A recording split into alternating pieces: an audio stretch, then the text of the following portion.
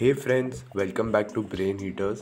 This is earth over here. तो guys, तुम्हें पता है क्या, ये जो स्ट्रक्चरल एनालिसिस रहता है 1, इसके अंदर कैसा होता है ना कि आपको अप्रॉक्सीमेटली 70% न्यूमेरिकल्स रहते हैं और 30% थियोरी रहती है। तो ये न्यूमेरिकल्स कैसे रहते हैं कि डिफरेंट टाइप्स के होते हैं, जैसे कि थोड़ा कॉलम्स के ऊपर हो सकता है, फिर थोड़ा सस्पेंशन केबल्स के ऊपर हो सकता है। तो ये सब जो डिफरेंट टाइप्स के न्यूमेरिकल्स रहते हैं ना, इसमें कैसा होता है कि स्टूडेंट्स को है ना डिफ़िकल्टी होती है, क्योंकि क्या करते हैं कि जो मेजॉरिटी स्टूडेंट्स होते हैं ना, वो ओरली ट्राई करते हैं ये सम्स को सॉल्व करने का। तो इससे कैसा होता है कि एग्ज़ाम में अगर थोड़ा भी चेंजेस होता है ना, तो उनको बहुत ज़्यादा इश्यू होता है और उनकी वजह से पूरा एक मेस क्रिएट हो जाता है, जिसकी वजह से इनडायरेक्टली उनके मार्क्स रिड्यूस हो जाते हैं। तो ये चीज़ अवॉइड करने के लिए ना, मैंने आपके लिए सिर्फ 18 इंपॉर्टेंट कंसेप्ट लाए हैं, जो अगर आप अच्छी तरीके से पढ़ोगे ना, तो आप आराम से 99% ये सब्जेक्ट क्लियर कर लोगे और अच्छे मार्क्स भी स्कोर कर लोगे, अगर पेपर पैटर्न चेंज नहीं हुआ तो ये 18 क्वेश्चंस कैसे है ना गाइस, कि सपोज़ आपको कोई क्लब में एंट्री चाहिए रहती, तो एक आईडी कार्ड एक मिनिमम रिक्वायरमेंट होती है आपको क्लब के अंदर जाने के लिए। तो सेम तरीके से ये 18 क्वेश्चंस एक मिनिमम रिक्वायरमेंट है अगर आपको स्ट्रक्चरल एनालिसिस पढ़ना है तो, ठीक है। तो ये करके फिर ही आप आगे जाए। तो ये जो 18 क्वेश्चंस है मैंने 4 डे के अंदर डिवाइड किए हुए हैं। तो चलो देखते हैं आपका 4 डे प्लान। तो जो फर्स्ट क्वेश्चन है डे 1 के लिए, वो है columns and struts subjected to eccentric loads. इसके ऊपर न्यूमेरिकल आता है 5 to 10 मार्क्स के लिए।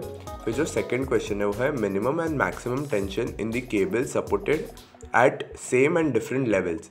तो इसके ऊपर भी न्यूमेरिकल आता है 5 to 10 मार्क्स। आप देखोगे कि ज़्यादा न्यूमेरिकल्स रहेंगे।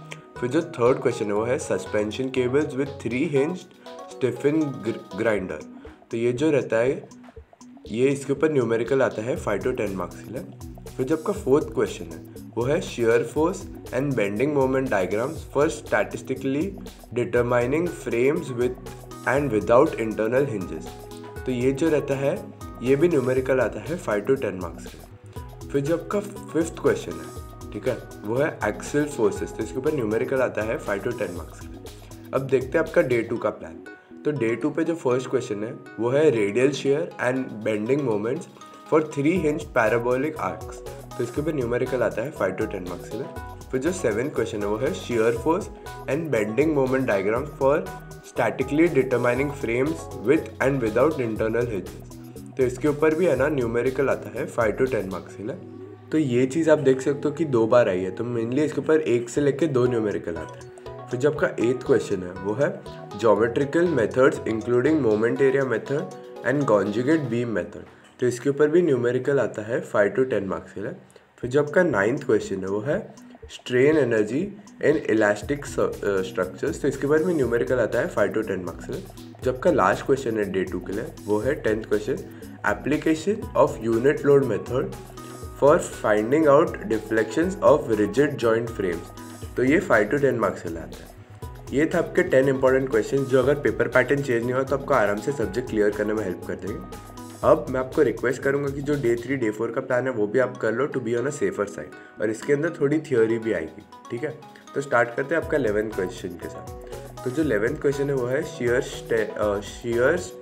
Centre of thin walled section such as channel. तो इसका न्यूमेरिकल आता है 5 to 10 मार्क्स में। फिर जो आपका 12th क्वेश्चन है वो है सिंपली सपोर्टेड। इसके ऊपर जो न्यूमेरिकल आता है 5 to 10 मार्क्स। जो आपका 13th क्वेश्चन है वो है कैस्टिलानियो फर्स्ट थ्योरम। तो इसके ऊपर 10 मार्क्स के लिए आता है, मेनली 5 to 10 मार्क्स के ऊपर न्यूमेरिकल।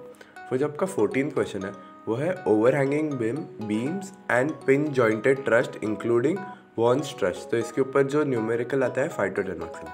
अब आपका डे 4 का प्लान देखते हैं। तो जो 15th क्वेश्चन है वो है absolute maximum shear force and bending moment under moving loads UDL and series of point loads.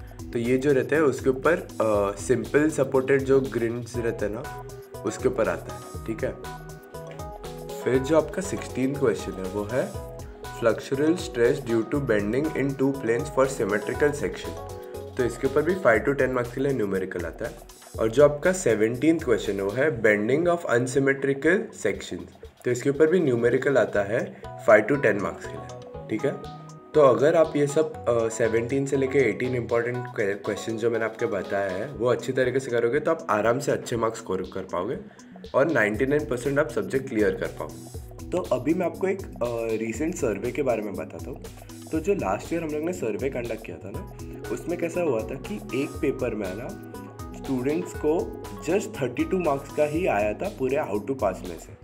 50% students को इसमें इश्यू हुआ था क्योंकि उन्होंने ना सिर्फ ये 18 क्वेश्चंस करके गए थे, मतलब जो हमारे हाउ टू पास के अंदर होते हैं। सो to be on a safer side हम लोग ने क्या किया है कि हम लोग ने ना आपके लिए brain heaters question banks, brain heaters question papers और ब्रेन हीटर्स ब्लूप्रिंट्स, तो ये सब चीज़ रेडी कर ली। तो ब्रेन हीटर्स क्वेश्चन बैंक्स में कैसा होगा कि ये 18 क्वेश्चंस प्लस और थोड़े इंपॉर्टेंट क्वेश्चंस जो आपको हर मॉड्यूल से करने ही है to be safe, to be secure और to score very good marks.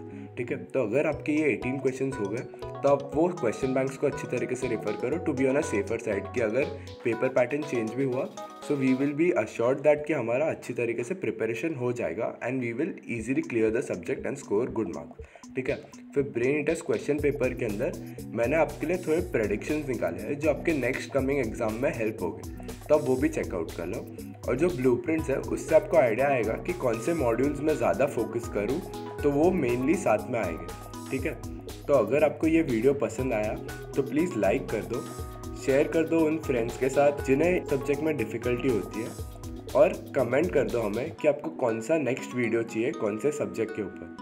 और ब्रेन हीटर्स की जो कम्युनिटी है वो आप ज्वाइन कर लो, जिसका लिंक मैंने डिस्क्रिप्शन के अंदर डाला हुआ है। हमें इंस्टाग्राम पे फॉलो कर दो जहाँ पे हम लोग रेगुलरली हमारे जो इंटरव्यू क्वेश्चंस है वो पोस्ट करते हैं। So stay connected with brain heaters and C you in the next video. Thank you.